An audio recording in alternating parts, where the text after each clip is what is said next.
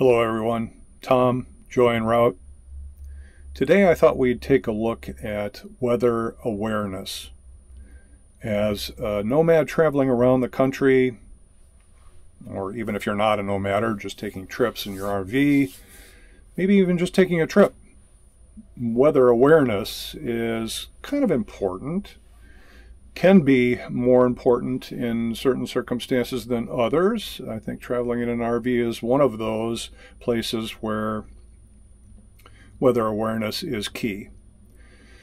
First of all, I'll apologize for the weird webcam situation here.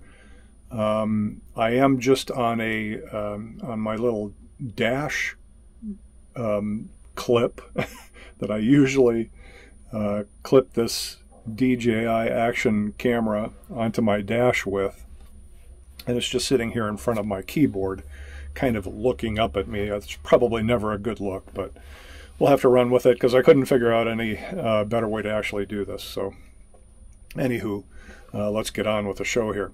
So what you're seeing here on the screen is, and I'd like to introduce you to, if you've not seen it before, a website and an app and a service known as Windy. You can find Windy at windy.com. I am a premium member of windy.com, so full disclosure on that.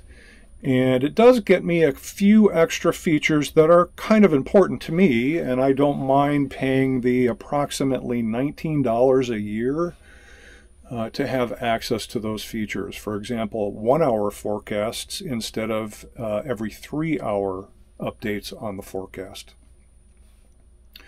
So here we are with a global United States view of the weather, and I just so happen to have the satellite view turned on. It is just passing 11 a.m. on Monday, the 25th of March.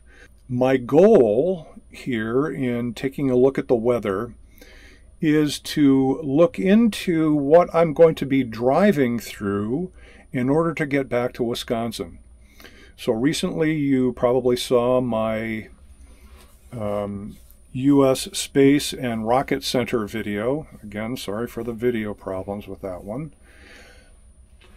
But that signaled kind of the end of my exploration in this, part of my nomadic journey. I need to go back to Wisconsin. I've got some business to attend to there, and so I'll be on a return path to Wisconsin. And so I'm going to zoom in here just a little bit, show you where I am presently and where I'm going.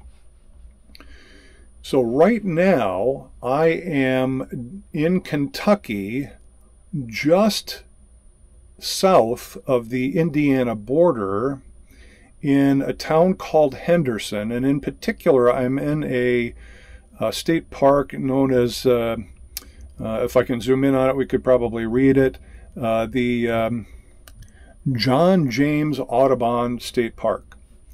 And if I click on that, Windy will provide for me a weather strip that tells me what's going on with the weather. In combination with this information, I'm more likely to be looking at the maps than this, because here the weather strip at the bottom of the screen is really just showing me what's going on in Henderson, Kentucky, which is close to where this state park is located. And I need to see more of what's going on between here and Wisconsin.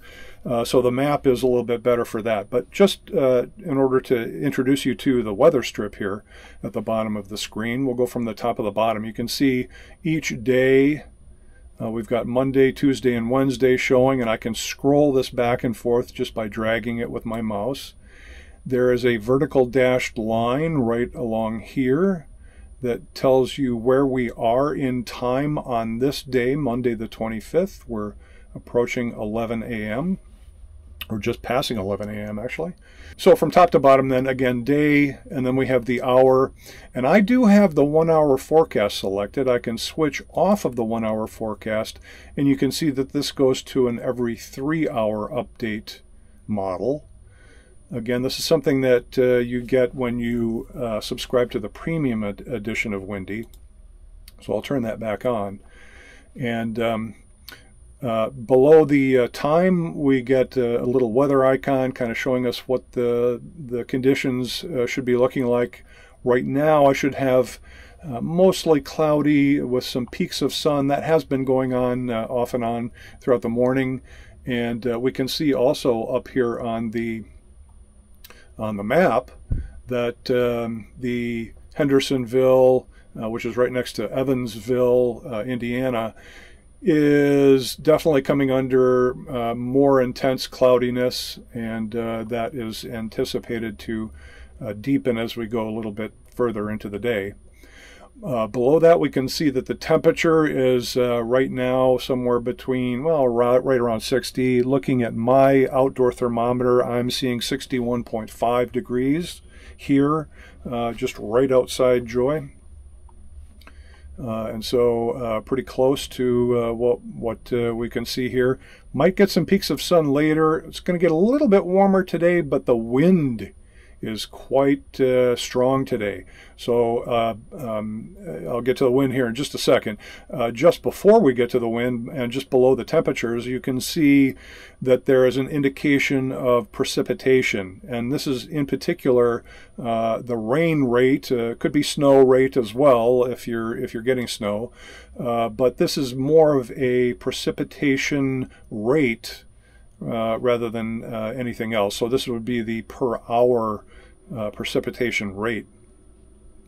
And looks like we're clear for the rest of the day. I'm not going to be in rain here in Henderson for the rest of the day. That may change tomorrow.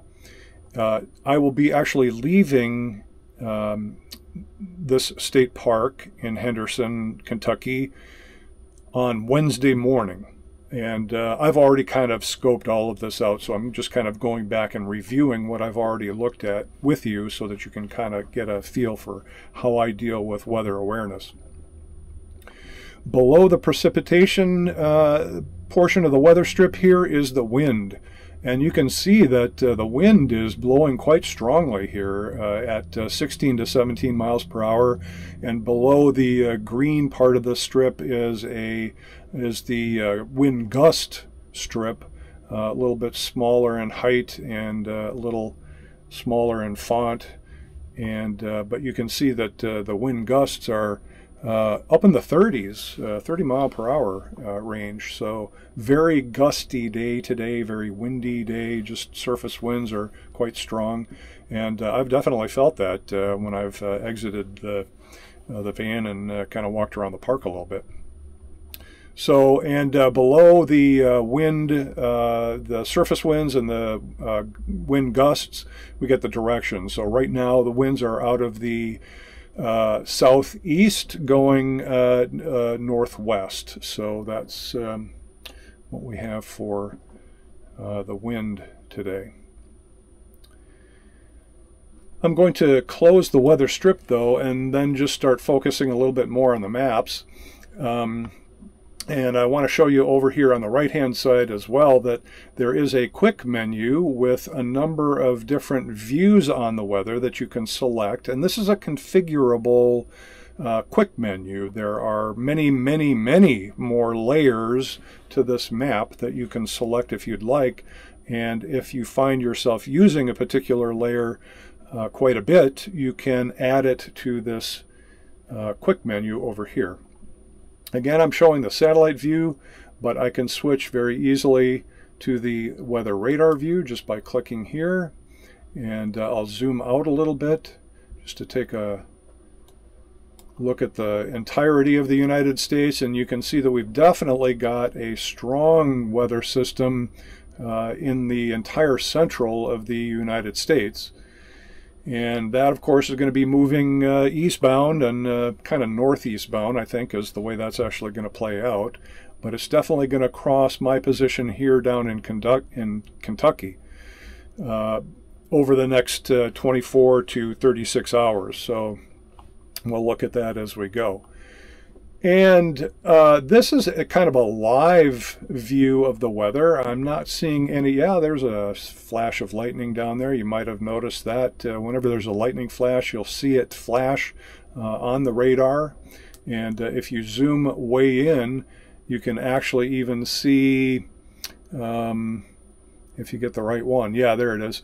You can actually see the sound front as it emanates away from the actual center of the lightning strike area. So that's pretty cool. If you have sound, it makes kind of a little clicking noise whenever there's a lightning strike. It's kind of cute. I like it. I enjoy it quite a bit. Don't have the sound on for you today for that. Didn't want any distractions like that.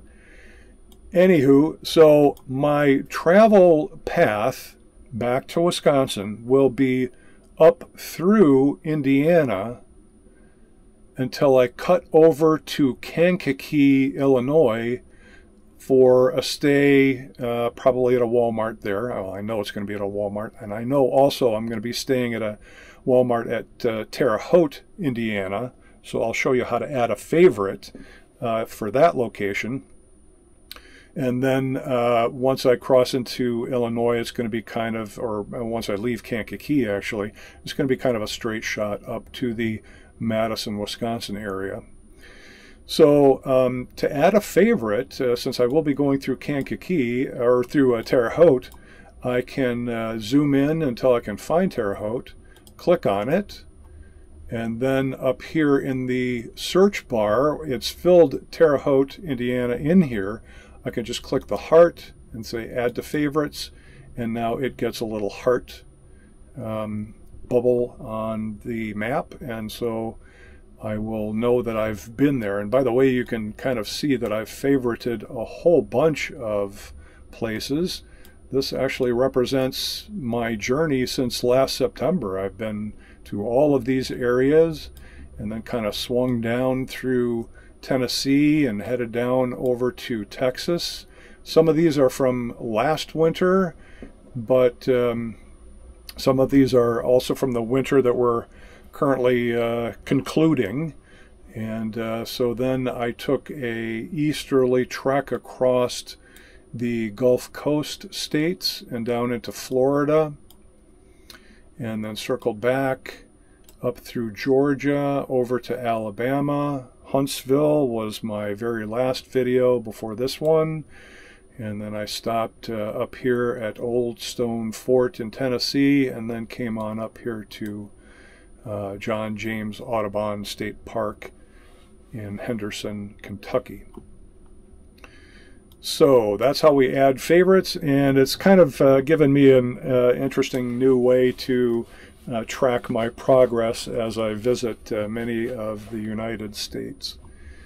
Okay, so let me close the weather strip again down here and go back here to, I didn't really need to go back there.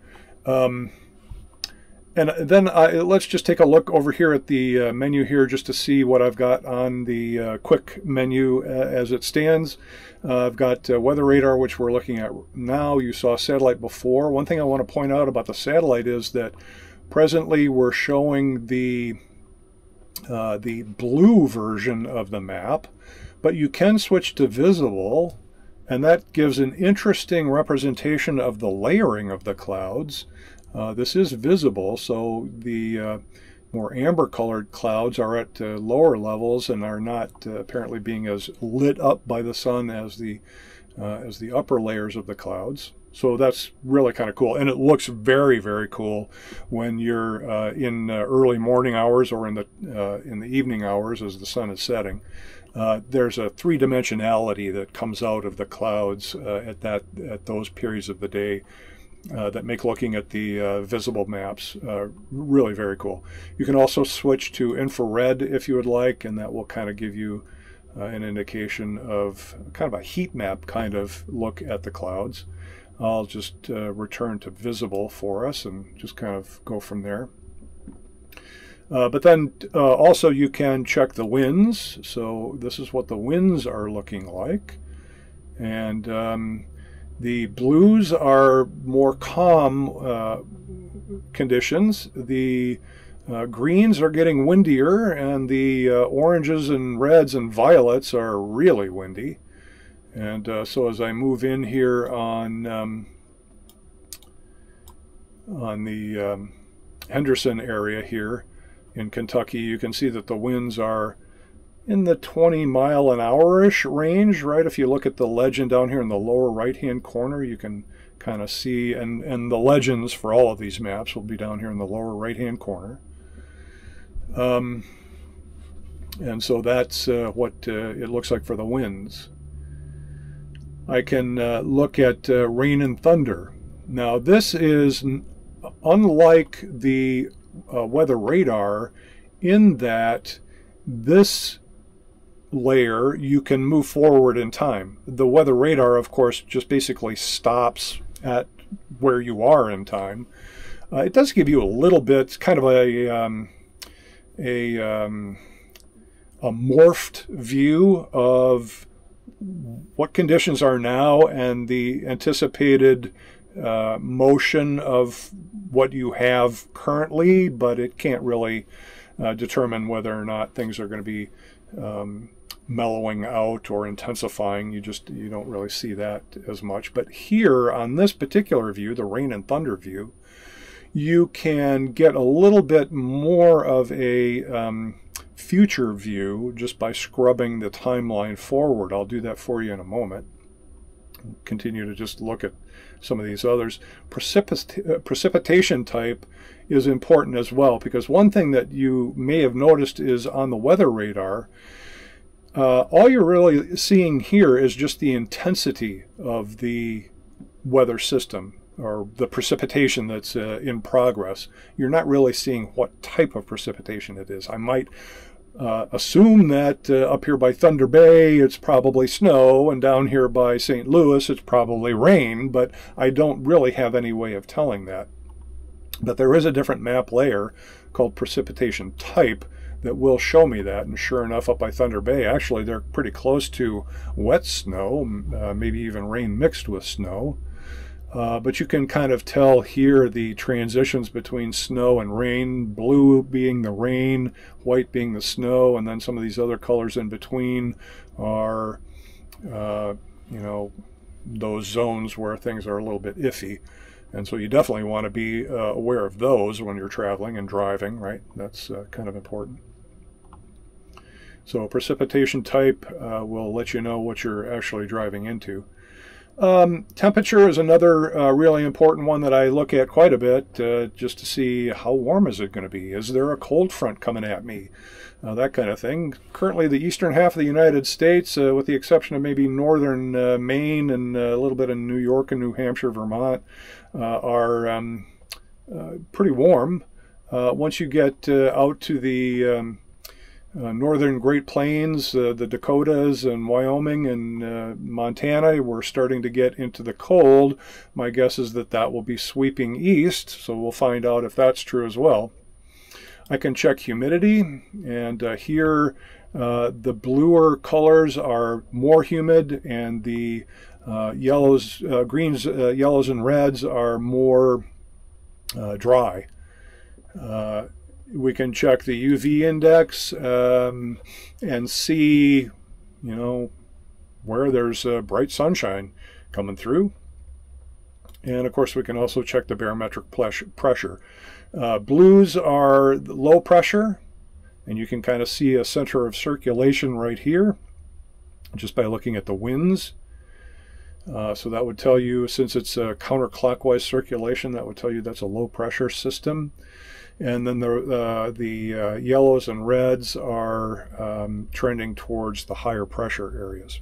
So let's take a look at what I'm driving through. And this has shaped my departure from Kentucky, as a matter of fact, as I did look at this a couple of days ago, and we'll see whether or not everything is playing out as expected. And that is that I did see that there was definitely some rain coming through on Tuesday, and I had originally planned to leave this state park today. So I would have been definitely in the final stages of preparing to depart right now as we're coming up on 11:30. And checkout time here at this park is 1 p.m. Check-in time is 2 p.m. So, however, seeing the weather coming at me on Monday and Tuesday, I decided to go ahead and extend my stay here at this park, which is pretty barren right now. We had quite a few additional campers that arrived for the weekend that's just passed. And so that was good to see. I'm sure the park appreciates being a little bit more full than they are during the week here. But I think, too, this is getting further north, and the further north you go, probably the less the desire to be out camping can be. The fair weather campers are kind of nowhere to be seen right now, right? So as I look around outside the campsite right now, many people left yesterday afternoon or this morning and are already gone. Okay, so first I'm going to go back and I'm going to take a look at the rain and thunder layer of the map, and just let's track what's going on here. Again, I'm here in Kentucky. You can see where my mouse is circling, and I need to get up here into Wisconsin. So it's up through Indiana, and then diagonal up to the Madison, Wisconsin area. So let's see what's going to happen as I grab this scrubber bar here and pull it forward in time. I can go back in time if I want. This is really kind of what has happened already today. And you might notice that there's a little bit of rain here. None of this seems to have hit the ground. If it did, it might have been a drop or two, but I didn't notice anything. So then we'll just kind of get up to the present time. So this is what it looks like right now. And then we'll just start scrubbing forward. And that line down here is a little bit concerning. Obviously, we've got some heavy activity going on in here. Showing down here on the legend, upwards of 1.2 inches per hour. That's a pretty strong line of storms. So let's see if that actually comes through the Henderson area here in Kentucky. So I'll continue to drag this forward in time. And yeah, looks like we're going to get hit. Oh, but look, it's starting to weaken and fade as it comes through this area. So that's good to see. And right now I'm at 6 a.m. Tuesday morning. So tomorrow morning, this is about what I should be expecting. I should be expecting that the rains are just about done. So the bulk of the rain will be overnight while I'm sleeping. And then we'll continue to scrub forward. And again, I won't be leaving until Wednesday morning. So as we continue through Tuesday, everything is clearing out, right? This is Tuesday at 9 p.m. and the road to Wisconsin is clear. So I'll continue to scrub on through to Wednesday. Now I will be staying Wednesday night in Terre Haute, Thursday night in Kankakee. So here we are into Thursday now, and I'm still not seeing anything coming at me. Winds may be changing direction, but that's not necessarily a problem. And then I do anticipate arriving in Wisconsin on Friday, but here's a little bit of rain coming through Wisconsin. And I'm wondering if I'm going to hit that. Well, it's actually 2 a.m. that this line of rain is going to be coming through. And so let's see. Looks like by 9 a.m. that is cleared off, and I'm good to go. And so if I leave after 9 from Kankakee, I'll have a clear drive, and let's just check the rest of the day Friday just to see if anything else develops, and it doesn't look like it. So I'm good. And it looks like maybe on Saturday some additional stuff's going to be coming at me. All right, I'm back, and I needed to step away for a moment just to blow my nose. I do have tree allergies, and down here in Kentucky, all of the trees are budding out. There is a tremendous amount of tree leaf debris on the ground here. Right now I've been kind of hearing occasional pollen pods that are dropping out of the trees, hitting the top of the van, and it's just littered all over the grounds here. It's not really bad for me right now, but I don't think that the types of trees that are here in the park are ones that really irritate me, but a little bit. And this is very early for me. This is the end of March, and I'm usually not expecting to be in full-on allergy season until late April, early May up in Wisconsin. So it's interesting how the seasons are very much different, even though you're maybe only about one state away. All I need to do is drive up, through Illinois, and I'm into Wisconsin again. But yeah, it just seems like there's quite a bit of variability in the seasons in terms of its timing. But anyway, so that's pretty much the idea of how I just check and see what kind of precipitation I'm looking at. I don't like driving through rain. I don't mind it. I've done it many times. Sometimes it just happens, and you can't always avoid it. But it is what it is. But to the extent that you might be able to delay travel in order to allow a storm system to pass you by, that might be desirable. Or maybe you need to flee from severe weather that is predicted. So it's always weather awareness, I think, is really so important. Now let's go ahead and go back to right now. And then I just want to switch over to the temperature, and let's see what I'm looking at for temperatures as I move my way up into Wisconsin. So from right now, we're going forward in time, 5 p.m., 6 p.m., going overnight, and it's looking like it's staying pretty warm. That's interesting. The temperatures aren't really changing much, but it's interesting to watch this colder area start creeping eastward. I might have to take back what I said earlier about maybe the trees here not really affecting me all that much, because right now it's like my nose is actually quite runny. Sorry. Anyway, so yeah, so we're seeing this this cold front coming, inching closer to Wisconsin, and but it's Tuesday. Let's see, Tuesday 7 a.m. So we'll go through Tuesday.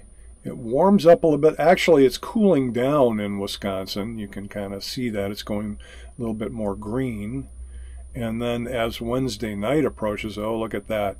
So this is going to be the freezing line, right? As we transition from the greens to the blues, you can see on the legend down here, we're actually getting into below freezing in the darker blue zones, and definitely below freezing up here in the lighter blue areas. 28 degrees in Elroy at 11 p.m. tomorrow night. So, and I'll just keep running forward, and looks like by 4 a.m., 7 a.m. Okay, it starts retreating after 7 a.m. So, yeah, in the Madison area, 26 degrees. So, and I will be down here. So Wednesday, I will still be here. Actually, I'll be leaving here Wednesday morning. So, and down here in Evansville or Henderson at the state park, still mild. So that's nice to see. And let's continue to scrub forward then. So Wednesday night. Let's see here. Yeah, the cold is definitely creeping in. And here in Terre Haute, looks like I will be putting up with some freezing temperatures. Let's zoom in here. Yeah, Terre Haute right at 32 at 6 a.m. Does it go any lower?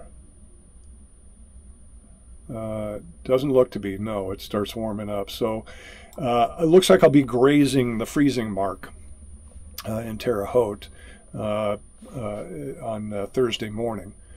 Thursday morning, I will continue up through Indiana and then cut over to Kankakee, Illinois. The reason I'm staying in Indiana is if I need gas, and I probably will gas up before leaving Indiana. Illinois is one of those states where gas prices are quite a bit higher than the rest of the nation. So Indiana, probably my best place to stay until I can't avoid it.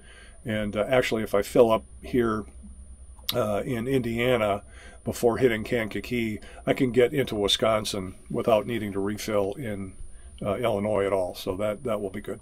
Okay, so continuing on through Thursday. So Thursday night, what have we got? Here we come into, and it actually gets pretty warm, near 60 during the daytime, so that's comfortable. And then overnight, as we approach Friday morning, what do we got? A little bit of freezing temperatures coming, but look at that, it warms right back up.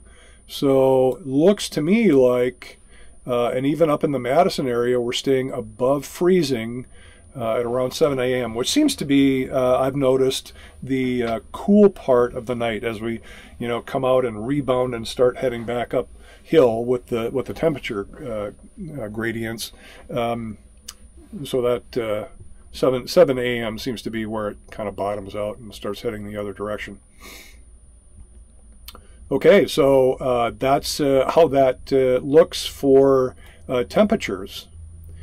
I am interested in how windy it will be, so I will check wind. I've got a fairly high-profile vehicle, a Ford Transit 350 HD is the largest Transit made, and it does definitely catch the wind. You can feel the wind tugging at you or pushing you or whatever. And so we'll kind of flip back here to present time. I'm actually not going to be leaving until Wednesday morning, so I'll scrub forward until Wednesday. And so Wednesday is going to be around, probably won't leave until 9 or 10, so we'll assume 10. And so it's relatively calm here, but I will be driving into increasing winds, it looks like. So Terre Haute has got a slightly windier situation going on at that point in time. Let's see what happens as we go through the day. Oh, it looks like it's going to actually calm down a little bit, so that's nice. That probably is what's going to allow the temperatures to drop at night, right? So yeah, it definitely calms down overnight. And then Thursday, as I head towards Kankakee, definitely gets windier up there by 11 a.m. up by Kankakee. Is that going to be the trend? Oh yeah, it's getting way windier. So that will be a little bit annoying driving through that. It'll be wind coming out of the west. I will be heading kind of more north until I kind of cut across to Kankakee. And the wind will be coming out of the west, which means I'm going to get pushed on the driver's side of the vehicle as I'm driving up through this area.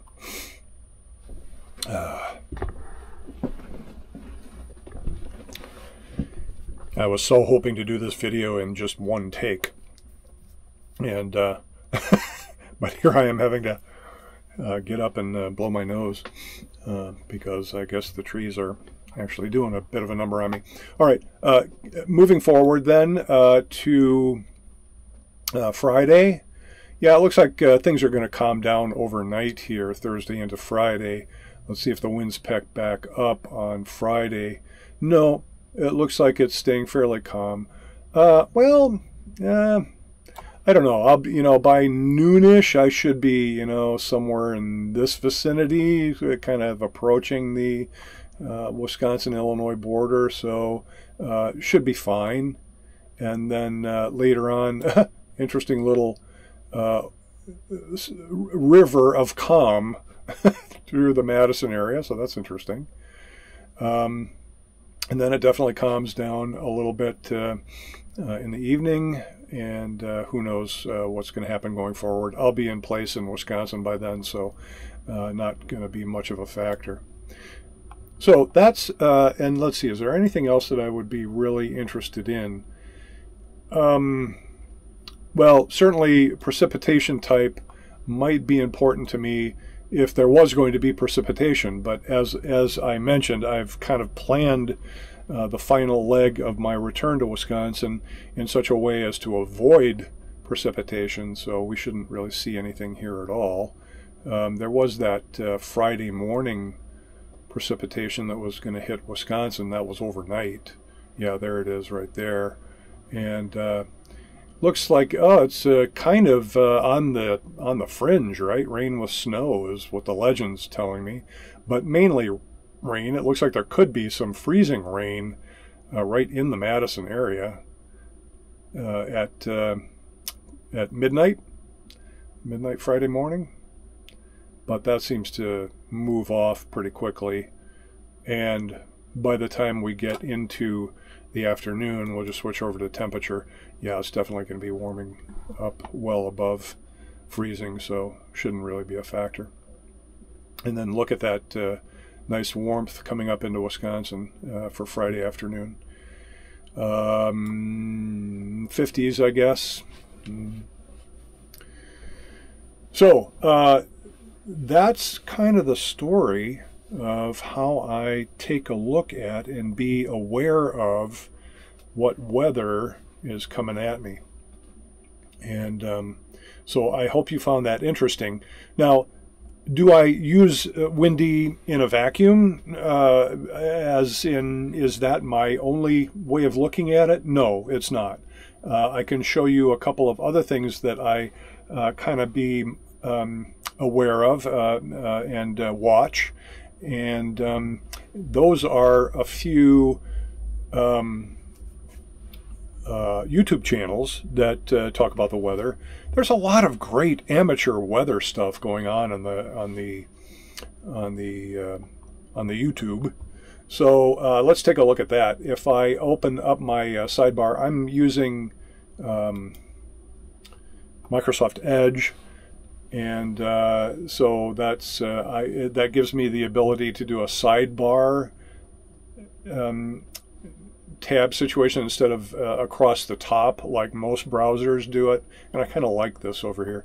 All of my pinned websites are up in this area above the thin gray line here, and then all of the other things that I've been,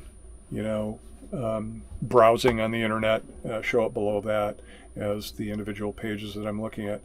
And I am presently on this windy tab, and so that's where that is. Again, you can get an app for your phone, and it's got great, if you're on Android, I don't know how it is on iPhone, sorry, I just don't have one. But they have some great widgets that you can use to show the radar right on your home screen if you want. So that's really pretty cool. But these are three websites that I have in the past looked at and continue to kind of use as a kind of a longer term look at what's going on in the weather coming up. So the first is Ryan Hall, y'all. He has a couple of channels. This happens to be the Ryan Hall Y'all Extra channel.